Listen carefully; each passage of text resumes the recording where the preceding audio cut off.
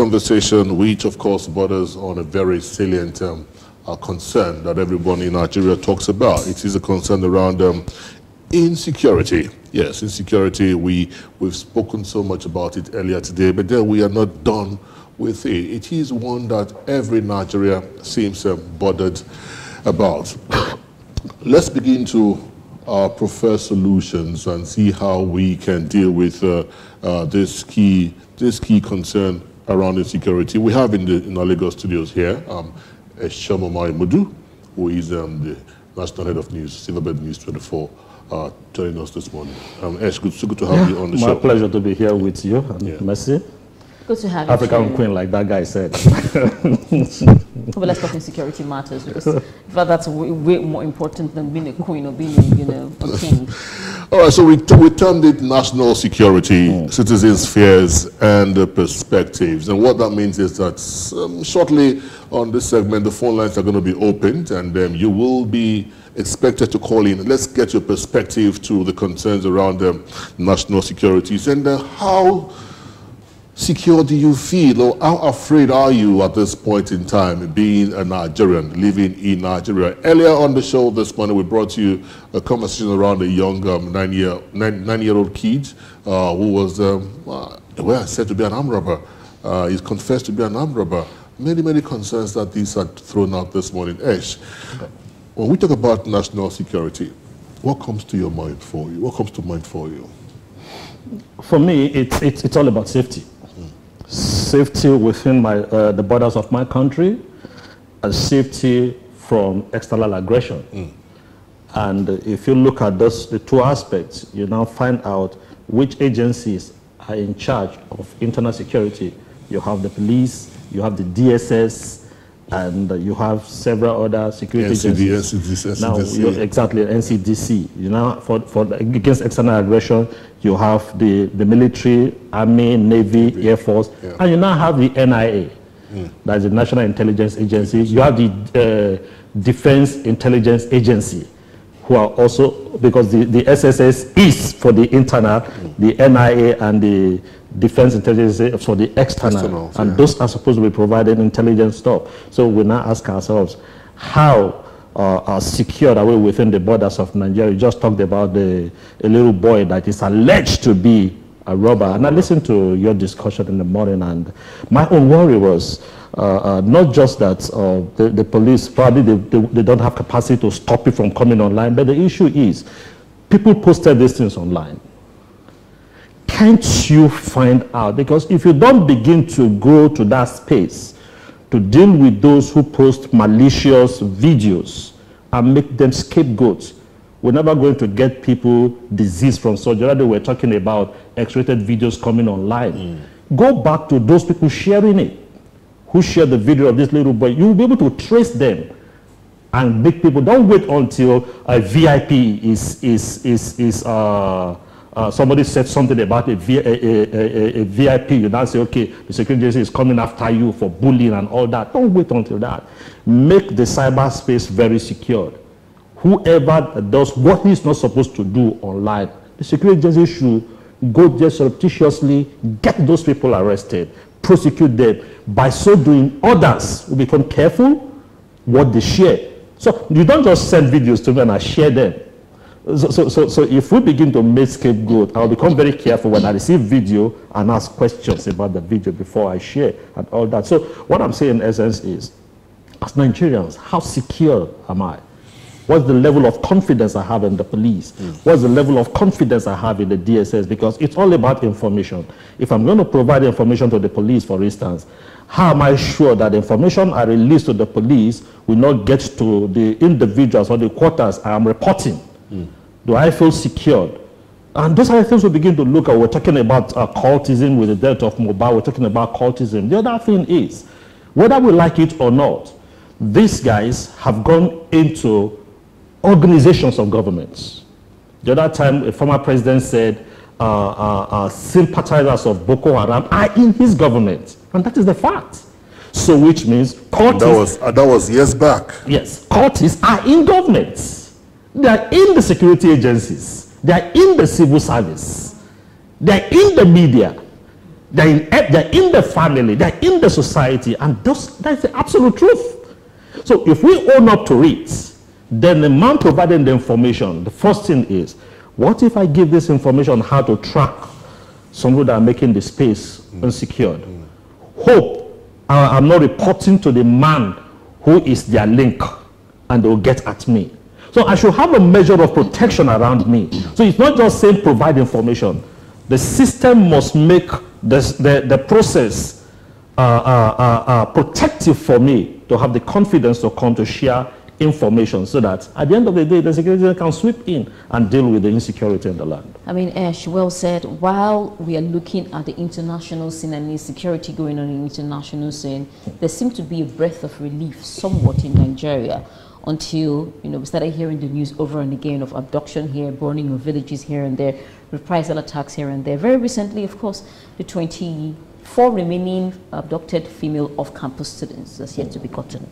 And then we're seeing in the papers today that the Amnesty International, I can see on the Nigerian Tribune, is saying that the security lapses must be investigated.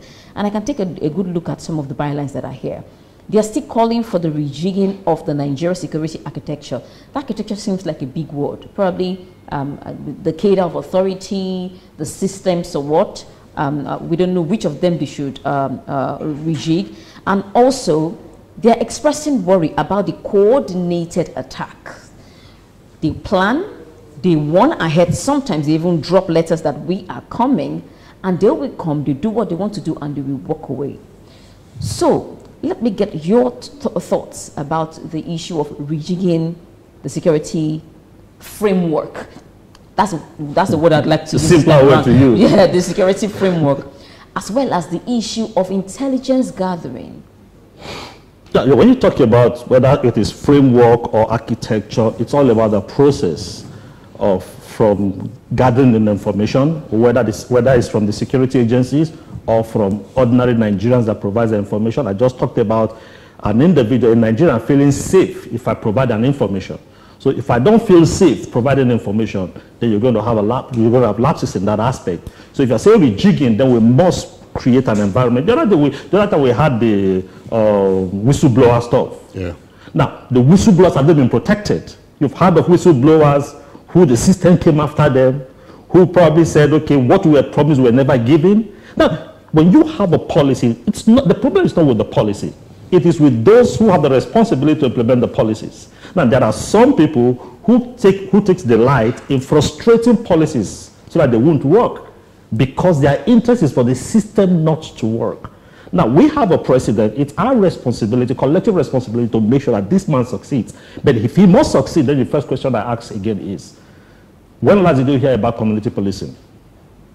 Is it that it has gone with the former IGP? The new man is there now bringing his own system. But no, we can't progress that way. Community policing is beyond one IGP. Community policing is something that we must appreciate and adopt, whether we like it or not, because you can't have a unitary command system. Somebody sits down there in Abuja as the IGP and gives command to the DPO right on the grassroots. No. Or somebody sits in the presidency. We just had the president said he gives marching order. And I had the former Guild of Editors president say, you need to wait for the president to give you a marching order. You were appointed with clear objective in mind. So if you fail in that objective, you're sanctioned. So it's even an indictment to say he gave you a marching order. So because he said so, I will move in. So what I'm saying is, to rejig it is to go back to the basics. We were talking about community policing. Why have we not gotten to that point of community policing? Why suddenly have we forgotten about it? We have the, excuse me, bless you. We just talked about the DSS, the NIA and all that. For them to really thrive, they need to work with the people. Information gathering, it still deals with the people. You don't gather the information from those outer space. It's from your relationship with the people. How well are they relating with the public? In those days, you never get to know who is a secret agent. And even these days, some of your friends might even be secret agents you don't even know. Some of them might even be assigned to be in the media you don't know. He's well outspoken in the media and you didn't know he's an agent. Some might be at the beer parlor with you, they are agents. But you see, we must pay premium on those who are carrying out those undercover responsibilities. David, give me just a minute. So, Ash, you are hammering a lot on community policing. Does that mean the structure that we have now is something that probably we should do away with, that is not going to work? See, because it looks like it hasn't worked so far. See, you can't be doing the same thing and expect a different result. It has not worked so far, so we should change it. At the point we had the parliamentary system of government, it didn't work. We experimented with the presidential, it's not working. That's why just before I came here, I was discussing with the people backstage, and I said, I've not heard people talk about restructuring federal system. I've not heard the president talk about it. And I think this should be one of the very primary things he should be championing.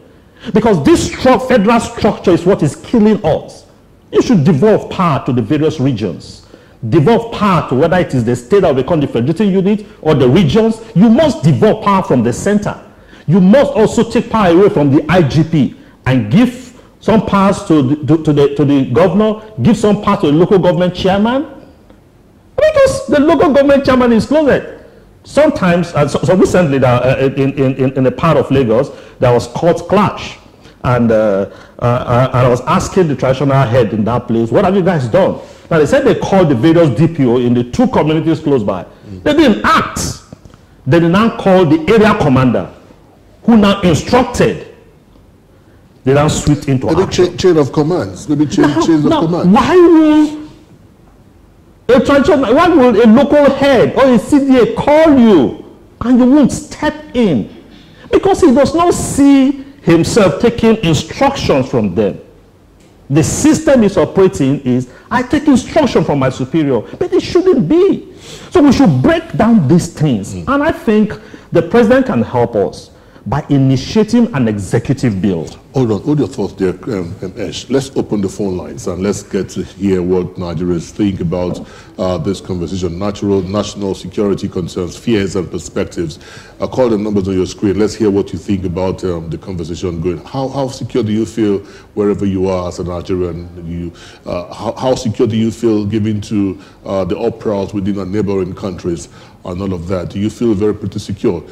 Big questions we're asking today on the show. Call the numbers. Let's speak with you. Ash, you're seriously hammering on the need for community policing. I know this argument has been on for over a decade and even more than that. So why is it not working? Why have we not done it? So why?